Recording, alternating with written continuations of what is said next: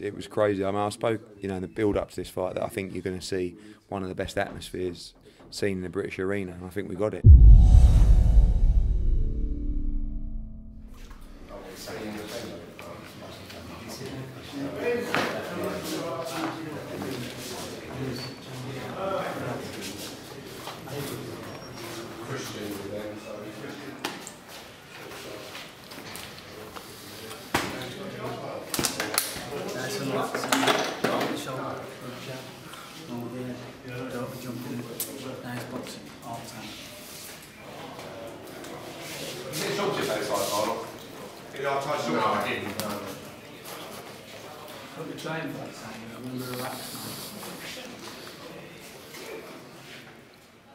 A question before the fight.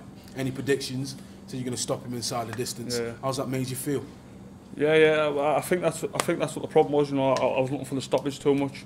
Loading up, getting frustrated, and trying to force it. But yeah, come out, win, and just move on now. You know what I mean? Just done the job. I believe this is your first 6-round fight. Yeah, this is my first 6-rounder. Yeah.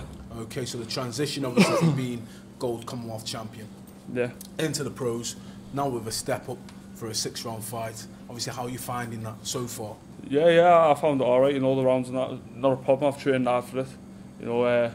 Just I haven't really had a consistent run of fights. It's been a bit stop-start, and hoping to get a bit of momentum now, do you know what I mean? Actually about Leeds, I mean, being a little bit naive, I didn't know a lot about Leeds, but I've been in the last 3 days.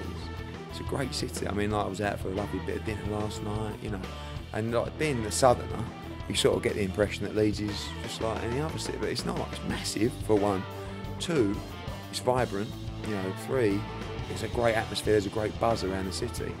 And now, we've been here for the darts. We had 9,000 for the darts here, and it was the same kind of atmosphere. It's a wonderful arena as well, with the setup, with the tiers and stuff like that.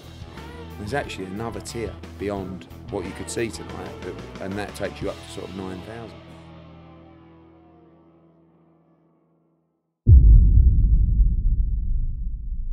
Fight for a world title, any fight after that is going backwards, because you're not going to get bigger than a fight in New York, Brooklyn for a world title. So my fight was always going to be, my next fight was always going to be a step backwards, and it's an 8-rounder starting in Leeds, and I'm going to prove to people that I belong. No disrespect to where I'm fighting, but I'm going to prove that I'm better than an 8-rounder. I want to.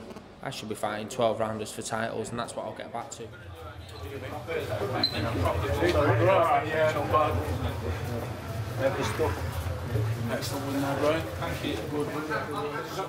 So he always sends me a letter, and the letter he sent me after the Demetrius Andrade fight was what helped me. It helped me get back in the gym, get back on the saddle, and it really did help me, because although he might not think I read the letters, I do, and it means so much to me. I'm not the best at writing the letters back, so I always ring him back on my mobile. I feel great. I don't get many knockouts, so it's always nice to get an early night. It's the best I've ever felt. I think people going into the fight, the pundits will be questioning how he's going to come back from fighting for a world title and such a one-sided affair. Because I did get beat up on the night. I totally froze. But looking at that, I've shook it off and I've jumped back on the saddle, and that's what I needed to do. No one can question my character or my heart. I'm back, and I'm back with a bang. I'm fighting on 22nd of November on the Cleverley Bellew Bill, so it's going to have to be a bigger fight. It's pay-per-view, so they're going to have to make it for a title or something significant like an eliminator. But I'll leave that job to Eddie. He's matched me well so far, apart from Demetrius Andrade. But I was mandatory for that title. I had to fight him, but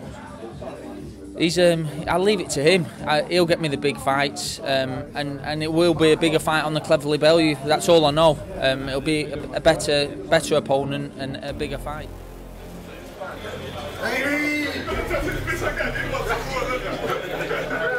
Oh, them Sunday morning sparring. That's what I'm talking about.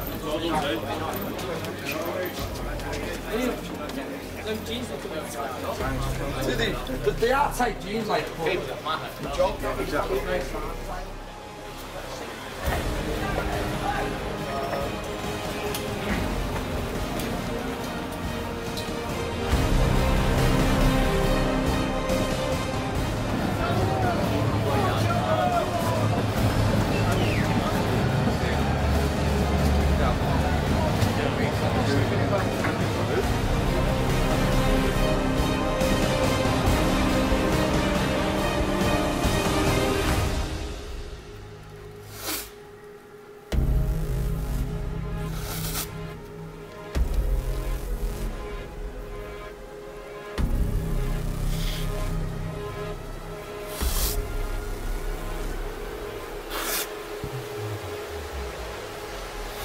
I can see a bit like a cup tight, they're just not, because he said, he could have been the winner, whatever.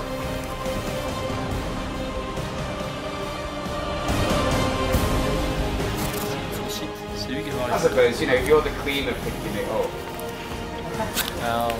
That's exportad till.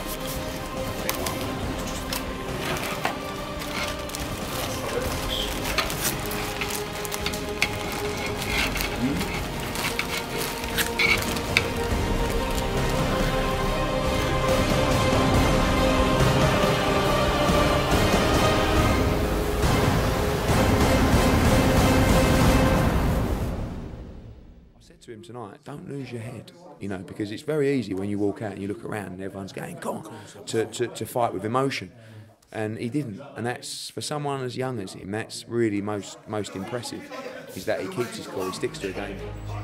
With that atmosphere, I thought I had to go out there and first round make a statement and, you know, show that, you know, the fans that I'm ready to match their atmosphere, if that makes sense, you know. When I got back to corner after the first round, I'd give me a bollocking and says, you know, calm it down a little bit and pick your punches a little bit more, because I did set out for a good pace, but you know, after the second round, I caught him with a couple of good body shots, and I think I'd hurt him, and I could sense that it wouldn't last long.